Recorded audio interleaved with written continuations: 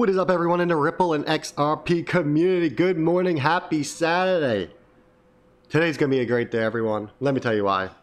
3 o'clock, I got a party bus going from 3 to 9, going to a couple bars, gonna watch the football games. There's about 30 of us going. I am excited. It's gonna feel good to get out of the house. I can't wait. Up bright and early this morning. Gotta take care of some things before I hit the road. But we gotta go over some information. What happened overnight? What's going on in the market? What are the alts doing? Some of these alts are trying to rally. Look at Polkadot overtaking XRP, jumping into the number 4 spot, almost up 20% in the last 24 hours. XRP is still stumbling and fumbling around that 28, 29 cent region. It is all good. The total market cap keeps growing. We are well over $1 trillion at this point. The Bitcoin dominance is slowly going down. We went from 68.2, we are down to 67.1. This is what we want to see. This could trigger the alt season. I think we need a dip below 65, maybe 63% Bitcoin dominance so we can fully call that alt season. Yes, XRP is going to go up. I'm about to show you a graph in a second that I think you're going to like. But what has always happened when XRP has dropped out of that number 4 spot or that number 3 spot? What has always happened? We have seen an XRP rally to regain its dominant spot. So I am expecting a little bit of a run up here from XRP. I do not expect Polkadot to be sitting at number 4 for too long. I mean, XRP, it's 28 cents. It's been accumulating. You know the saying, the longer the base, the higher we go to space. And that's what's going to happen. And that's going to be on this chart I'm going to show you a little bit later. So hang in there. First, I want to get over to this interview between Pomp and Kevin O'Leary. Most of you might know Kevin O'Leary, big time investor. He's from Shark Tank. He's talking to Pomp about Bitcoin and digital currencies. And I find it very interesting. What Kevin O'Leary is talking about is XRP. And I'm going to prove that to you as soon as we watch this clip. It's a minute 34. Listen to Kevin's words. Look at Pomp's face. I mean, he brings Kevin on. He thinks Kevin's going to be all about Bitcoin. He's going to praise it. He's going to tell him he bought so much. He can't wait, blah, blah, blah. Doesn't happen. He tells him, listen, Bitcoin's, yeah, it was the first to the show. But guess what? Institutions aren't looking at it. It's slow. It's expensive. But if you had something that was out there that could trade instantly, where you can jump in and out of currencies or air miles, etc., then you are talking about something that investors would like. Have a listen to this. A minute and 34. Here we go. My issue around these special asset classes, let's drift back to Bitcoin because it is the granddaddy of all of the debates going on here. There would be tremendous value in a currency, a digital currency, and every time I talk to you about this, it's the same topic. I look at the asset value of Bitcoin versus the asset value of all things traded. And Bitcoin is still a nothing burger, a giant nothing burger. And the reason I would argue that that's the case is you don't have every institution willing to play ball with it. But if there was an attempt to either take Bitcoin itself or some other currency, because I think Bitcoin's proven the first mile, there's no question about it. There's global interest in digital currency. But a digital currency that could be traded everywhere with the regulator agreeing to it and would be agnostic. In other words, you could trade it to buy assets in Switzerland, trade it to buy assets in France or in England or in the United States, and everybody would take that digital currency. Then you would have something, Pomp. Then you would have something of tremendous value, because that way I could keep half my net worth in the digital currency and just flow and trade and go in and out of things. I could buy groceries. I could buy a house with it. I'd be agnostic to it. That is a vision that's really attractive versus this tiny little thing that for some people is an outlier that in many ways is not liquid or not easily liquid. Like if I want to buy $1 million worth of Bitcoin right now, I got to do a fair amount of work to pull that off. It's not instantaneous. It's getting better, I agree. Bitcoin is a nothing burger.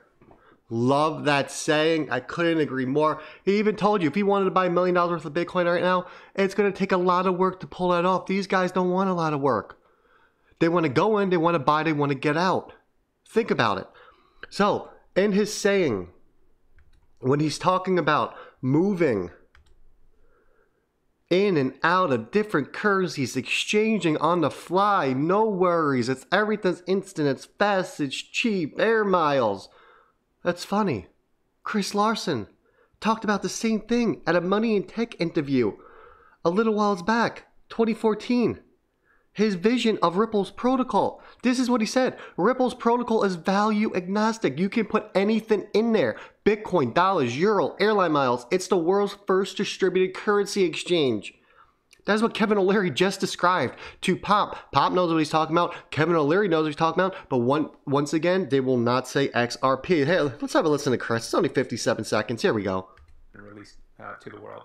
And the protocol is really three things. So some ways similar to the Bitcoin protocol, some ways very different. The way we view this is, first and foremost, this should be a distributed payments protocol. That sort of comes first before the map-based currency. We think that's really what the world needs, this idea of an internet for value, which we can talk about. Second, it is a math-based currency. Like Bitcoin, math-based currency simply means a currency without a counterparty, which is a really unique thing in the world. It plays a really, really unique and important role in building an internet for value. And then third, very different from Bitcoin, because Ripple is value agnostic. You can put anything in there. You can put Bitcoins themselves in there. You can put airline miles, dollar, euro, yuan, real. Anything can be in Ripple. It ends up being, we think, the world's first distributed currency exchange. So that's kind of the Ripple protocol, those three things. Released, so Kevin O'Leary just described to you Ripple's protocol. You heard it directly from Chris Larson's mouth. Come on. We know where this goes. All we have to do is hold. Now I'm going to move over to the chart. Let's look at some price action. Let me blow this up for you. This is from Janik Kivito. Hope I don't mess that up. My bad, my man. Give him a follow on Twitter. You can see his handle above. Let's blow this graph up. 2013. What did we have? Long base. Higher we went to space. 2017, almost the same thing. A long base before we went to space. What are we looking at in 2021? An even longer base. What do you think is going to happen? We are going to blast off. It is coming. No one can predict the exact date and time, people. Impossible. If you can predict the exact date and time when things are going to moon, you need to get a hold of me. But no one can do it. Okay, we can get time frames of when we think this thing is going to go. That's about it. You saw Kia Crypto, the Joker, covered him yesterday. February, he's thinking we're pushing up to 60 cents. A lot of other people see a push up to 60 cents as well. XRP has been held down way too long. Our time is coming. You just need to hang in there. We're going to get there. We're going to shock the world.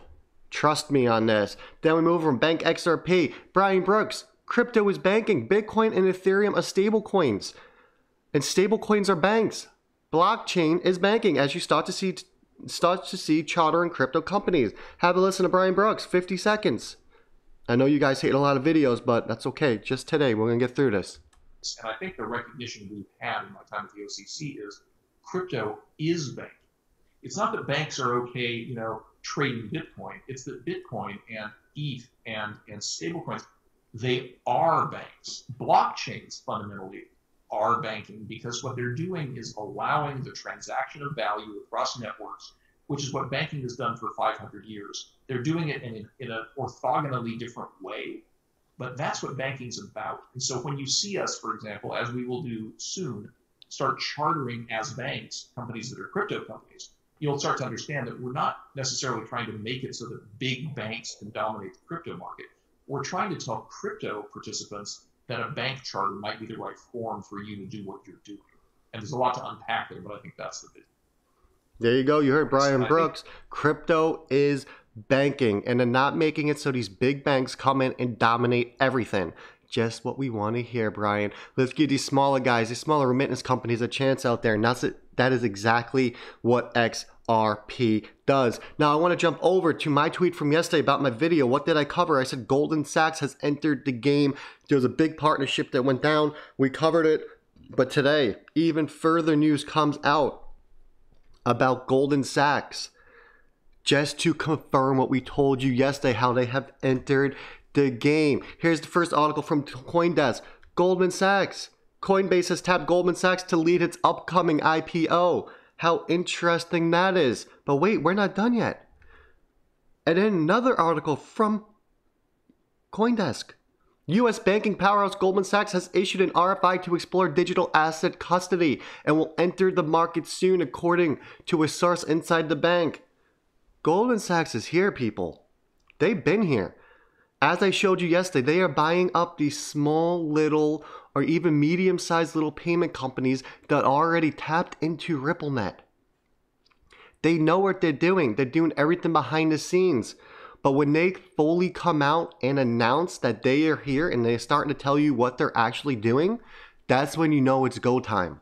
That's when you know their position has been set and they are ready to release the beast to their customers, to their investors, to the institutions, you name it.